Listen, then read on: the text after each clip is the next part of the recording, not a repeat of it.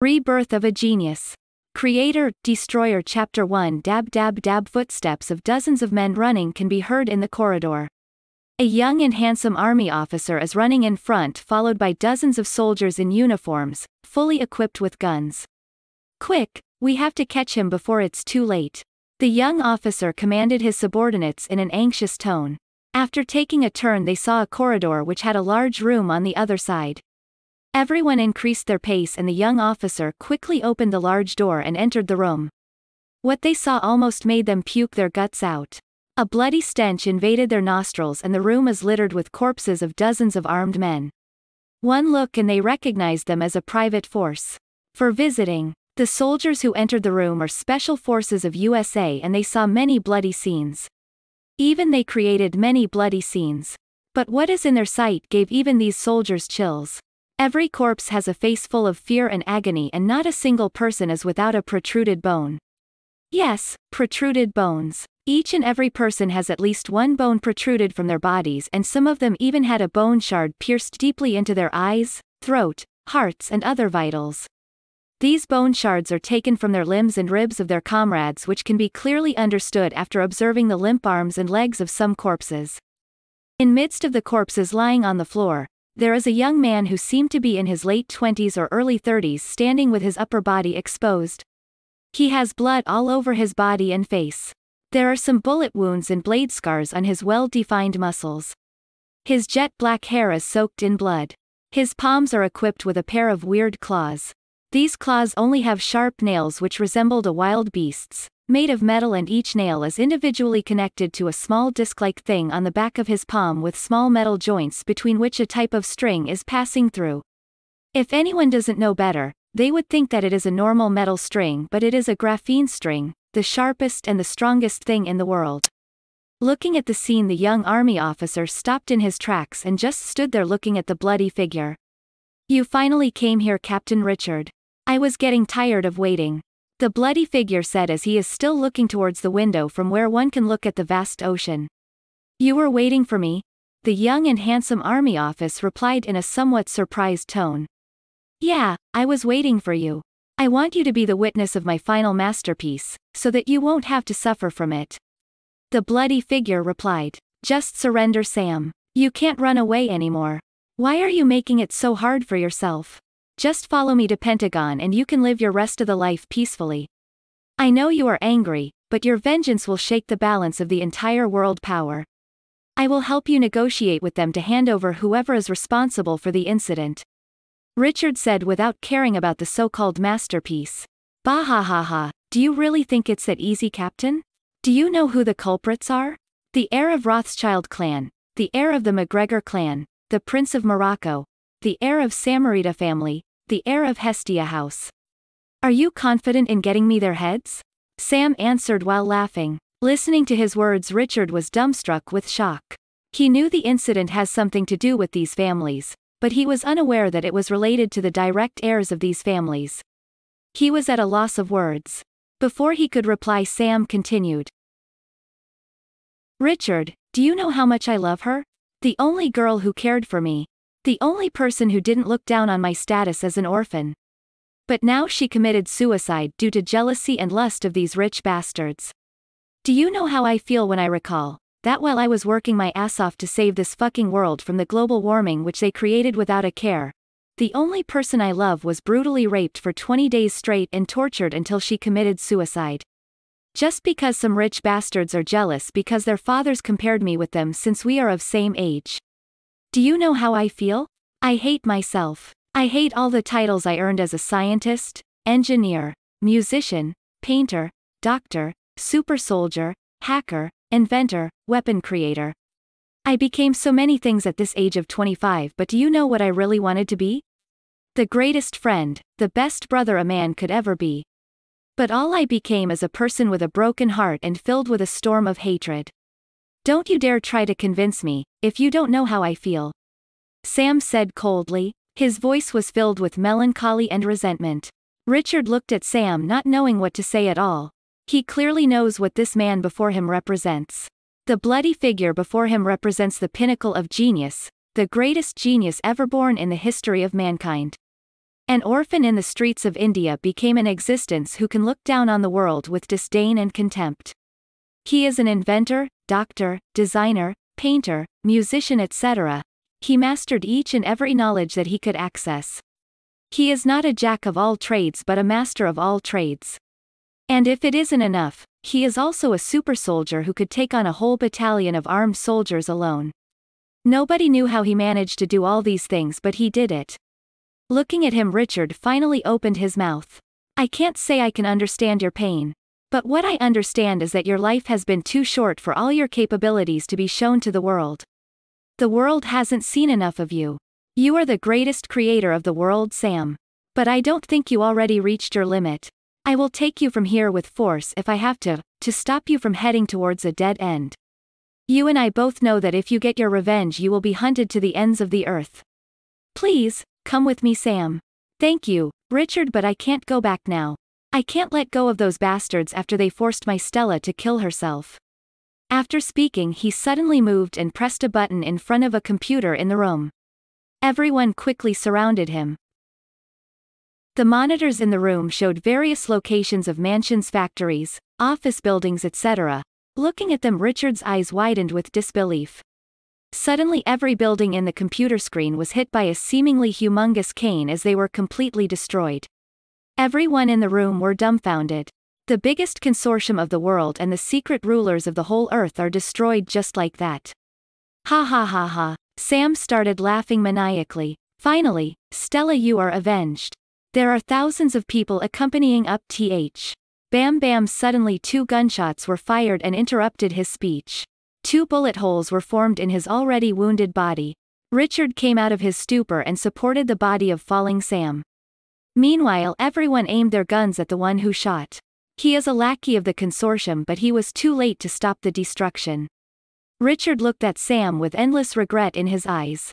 Don't worry, my friend, I already lived my life to the fullest. I hope with my life as an example these rich bastards will hold back and watch out. Sam said. I am sure they will. Richard said with assurance. Richard, as my only friend, I will leave this lab as a parting gift to you. This is God's cane which I used just now. Please keep this alive and make sure every government will behave properly from now on. I want you to be the guardian of world Stella dreamt for before. Sam said. I will. Don't worry, Sam. Richard replied. Before death, I think I should change my title from the greatest creator to the greatest destroyer. After all, I just destroyed half the world's power with a single button. Sam said with smirk. No, Sam. You don't have to change because you will be the greatest creator and you will be the greatest destroyer of this world.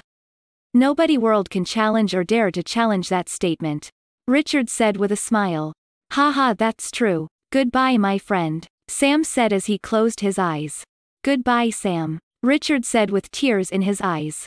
At this moment all the soldier in the room aimed at the ceiling and shot 3 rounds as respect. They know what this man contributed for world. He created wonders to help mankind survive more time by removing the threat of global warming.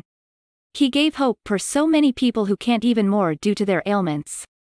He is an existence which is living example of miracle, but now that existence is dead, the greatest creator, greatest destroyer, the greatest genius ever is dead.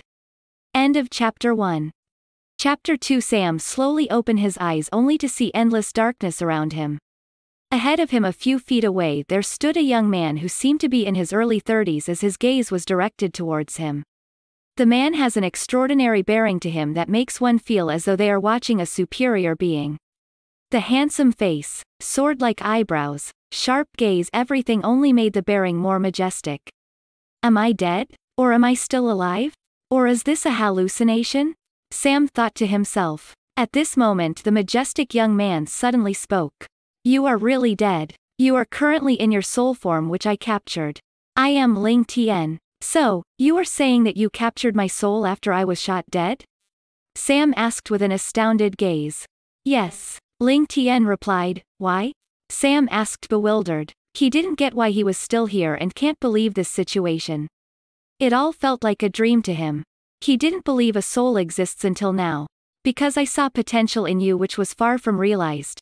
Your previous world so small for your intelligence. So, I will give you a chance. A chance to realize your full potential. a chance to live again in a world where only your imagination can limit you. Ling Tian replied, "There are other worlds with life?" Sam was surprised again. Even when he is alive, he never felt this shocked in a single day. There are more things to be surprised about, kid. This universe has more things to offer than you can imagine. You will learn it slowly. Ling Tian replied, hearing that Sam was completely bewildered. Everything still felt like a dream to him. He went into deep thought. Well, I have nothing to lose anything anyway. Sure, but what should I do there? Sam asked, live your life to the fullest. Ascend the highest peak where you can look down on anyone under heavens. Then we meet again. Ling Tian replied. Sam seemed confused by the answer. Before I send you, I will give you some knowledge. They are language and some cultivation techniques you will require. You cannot pass down any of these techniques to anyone because they are specifically created for your body constitution and your spiritual core. Ling Tian continued. What are cultivation techniques? What is spiritual core you mentioned? Sam asked with confusion. Ha ha ha, don't worry, you will know when you arrive into your new body. By the way, there is a final test waiting for you down there that is to find the best contract around you as your first contract. If you pass the test, you have a present there. If you fail, then think as I granted this life to you, can live as you like and forget whatever I said earlier. After Ling Tian finished, everything turned completely dark and Sam lost his consciousness. For visiting. When Sam opened his eyes again, he felt great headache as he saw clear blue sky and floating clouds. He felt a searing pain on his stomach as slowly moved to stand up, and he observed his surroundings. He realized he is in the middle of some woods. The ground around was completely raised as if it was plowed. He checked his body when a searing pain increased at his abdomen. When he saw it clearly, he was shocked. There are 2 holes in his stomach as if he was stabbed by something. Each hole is around 2 inches wide. But for some reason blood stopped flowing from the holes. He stood there dazed for some time, thinking if it was dream or not. Then suddenly a piercing headache started as a set of unknown memories entered mind. His soul entered the body of a 15-year-old boy whose name is also Sam. He doesn't have any last name because he is an orphan. He is a tailor who lived in a nearby village named Lava Rock Village. He made a living off of his tailoring skills by selling clothes he made from the silk he obtained from the silk moths in the woods. As per his routine, when he came to woods to collect silk, few kids of his age started running towards him. Only then realized that they were being chased by a bull-like beast. Then they purposefully directed the beast towards him, and the beast pierced him with its horns, and that's how the original owner died. Sam sighed as he thought, guess I can't escape the fate of being an orphan in this lifetime too. As he thought up to this, he slowly made his way towards his village while enduring the pain. When he entered the village, he was shocked for some time when he saw the scene in front of him. The scene before reminded him of the medieval period. The streets are not clean at all. All the houses are made of mud walls and only some select few are made of stones in a certain area. Then something came to his mind. The good-looking multiple-story houses belong to the village officials, while the mansion belongs to village head. The average-looking house belongs to village guards and hunters or some relatively well-off families with rather highly regarded professions. Normal mud houses belong to farmers and labor and others. To his surprise, even though the original Sam is an orphan, he also has a stone house which is both his shop and his house. While Sam was walking towards his house, all the people are watching him with surprised expressions and whispering to each other. Just when he reached his house and about to open his door, he heard someone calling him. Hey Sam, you are here. What happened to you exactly? That Oliver said that a blazing earth bull killed you in the woods. A middleman from next door said as he was walking towards Sam. His name is Michael. He is a blacksmith who lives next door to Sam. When Sam saw him, he didn't know how to react as he knew from this body's memories that he had a very good relationship with him. Sam forced a smile as he answered. I am all right, Uncle Michael. Don't worry about me, Arg. By the time he finished his words, he felt his wounds hurting again. His face became pale as he sweated profusely. Easy, kid. Michael reached him and held Sam with his hands as he was about to collapse. Damn it, kid, I thought that Oliver is talking nonsense, but who would have thought it's real? The wound is too deep, Sam. I think only the healer mage can heal you. But that costs a lot. I don't even know how you are still alive. Uncle Michael, please enter my room and take out the leather pouch under my bed. I will go to the healer. Sam said, enduring his pain. Michael slowly made Sam lay on the floor and made his way into the house. After some time, he came back with a leather pouch in his hands. Sam, I don't think you can go alone, just wait a bit, I will get my pushcart. I will take you to the healer. After saying that, Michael went to his house and came back with a pushcart which he used to transfer his blacksmith products and materials. He carefully carried Sam and lay him on the cart and kept his leather pouch beside him and started pushing the cart. At this time, Sam slowly started losing his consciousness. Sam slowly opened his eyes only to see a ceiling made of stones. Oh, you are awake. Somebody said suddenly. Sam startled due to the sudden voice. After he turned towards direction from which voice came there, he saw a middle-aged man carrying a leather pouch with him. Then he recognized immediately that leather pouch belongs to himself. The man came towards the bed and gave back his leather pouch, then said, "This is your leather pouch. I took my treatment fee, the rest is within the pouch." Sam opened the pouch. There he saw 2 stones size of a quail egg. "You can leave when you feel that you are okay," the middle-aged man said. Suddenly the door opened and Michael came in. "Oh, you are finally awake. How are you feeling now?" Michael asked Sam. "I am okay, uncle. I think I just need some rest." Sam said, "Actually, I heard about you from Oliver. He said you are already dead in the woods. That's why I came to check your house whether he is lying or not. But when I came you are already back and you are injured. But thank God you are okay." "What happened exactly, kid?" Michael asked. "I was really hit by the bull, uncle, but now I am okay. I don't why, but by the time I got there to collect the cocoons a bull madly rushed towards me and hit me. Even I don't know how I survived." Sam replied. He didn't see any reason for revealing it was done intentionally, so he kept quiet. "Uncle Michael the First would like to rest if you don't mind." Sam said, "Okay kid, don't worry about anything else, just take some rest. Goodbye, I will visit you again." After Michael left, Sam kept staring at the ceiling and tried to understand the situation he is in.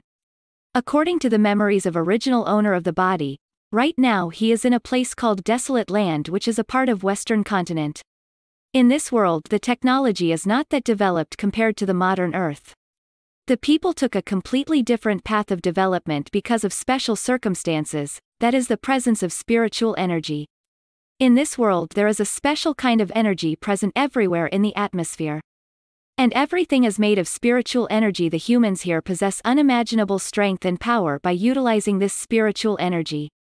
They are called cultivators. There are 2 types of cultivator, they are chi cultivators and mages.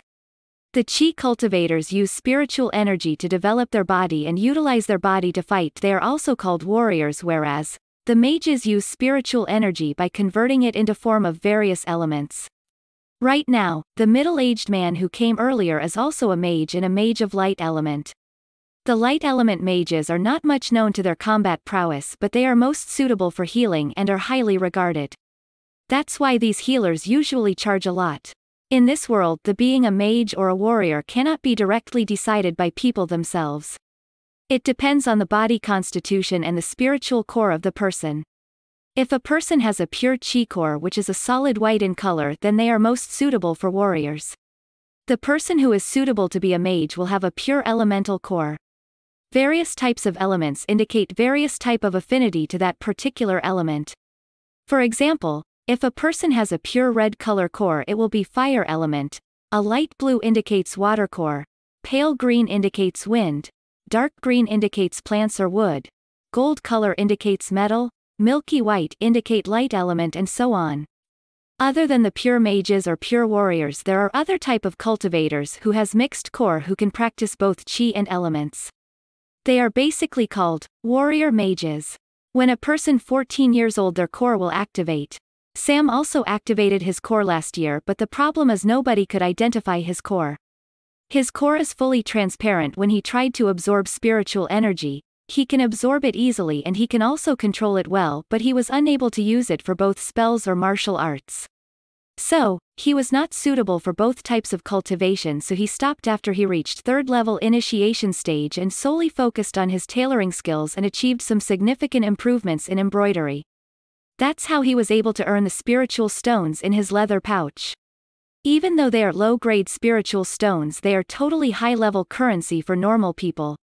For working hard for an entire year, he was only able to earn only 5 stones, and 3 of them are already taken away by the healer as a fee for treatment. Thinking up to this point, Sam heaved a huge sigh and closed his. Let's have a proper sleep first, think about what to do tomorrow. Sam muttered under his breath and slowly fell asleep. End of chapter 2. Thank you for listening on Novelbot. Please subscribe Novelbot for more audiobooks on light novel. Comment the name of your favorite light novel to be converted to audiobook.